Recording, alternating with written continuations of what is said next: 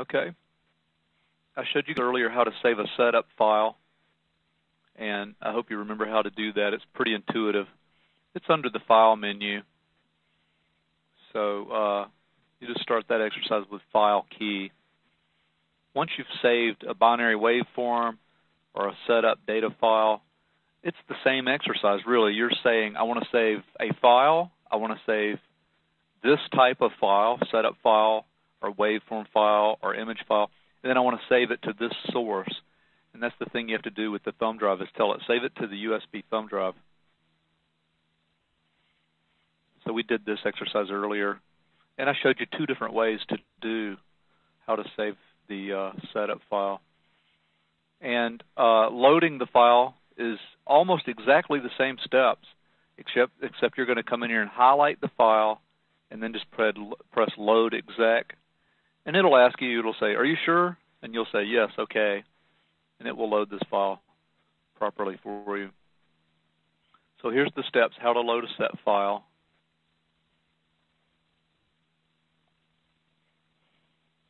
We saved a binary waveform earlier.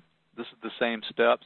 I showed you, first of all, how to do a save menu, one button save, which, as you found out, the first time you use it, you have to hit several buttons. But from that point forward, after you have set it up properly, you really only press one button, and that's the save button. File button, it always requires several keystrokes or buttons, but it also is more powerful. It gives you more options and more choices as you save your acquired waveform. We also loaded a binary file earlier, and in this exercise here, we actually first save the file, and then on this exercise, you're going to load and view the waveform. So if you have a file on your USB thumb drive, the extension, the last three letters, will be .wdf, .whiskey delta fox.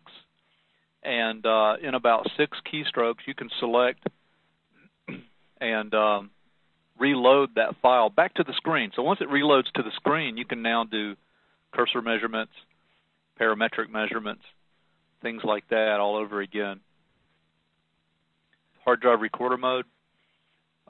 This is an upgrade if you're ever interested.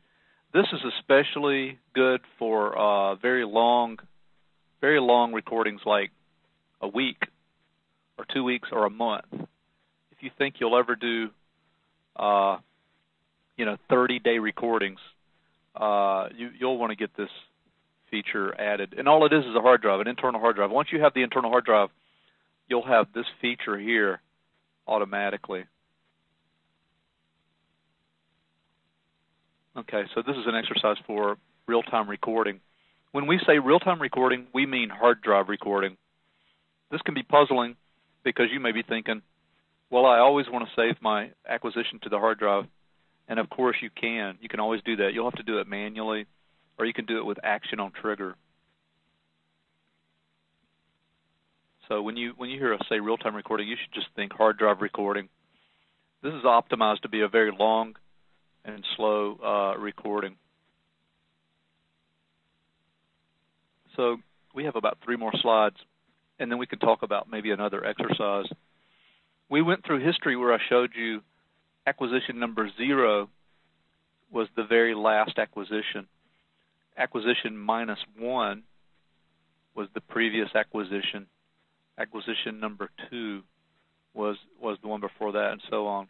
In this case, I've got 238, a total of 240 acquisitions.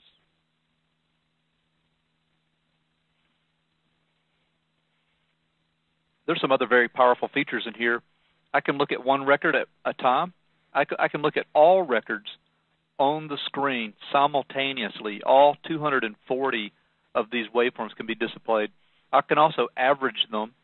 I can average 240 acquisitions and make them into one acquisition. One nice thing about history is you get 1 microsecond resolution timestamps of the trigger time. So this can help you locate events and what time they occurred.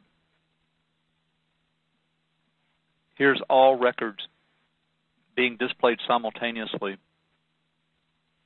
So in this case, I've got 240 acquisitions, or some large number of acquisitions on the screen at the same time. It could be, 2,000 acquisitions. History does have a very powerful search mode. So I've drawn this little box right here. It's hard to see, but inside that sine wave, I can tell the DL850 to find all of the acquisitions in history. Again, this is a history feature. Find all of the acquisitions where this box had some segment of waveform in it. I can also search all of the history waveforms by parameter, peak to peak. I can tell it to find all of the waveforms in history that had small peak-to-peak measurements, as one example.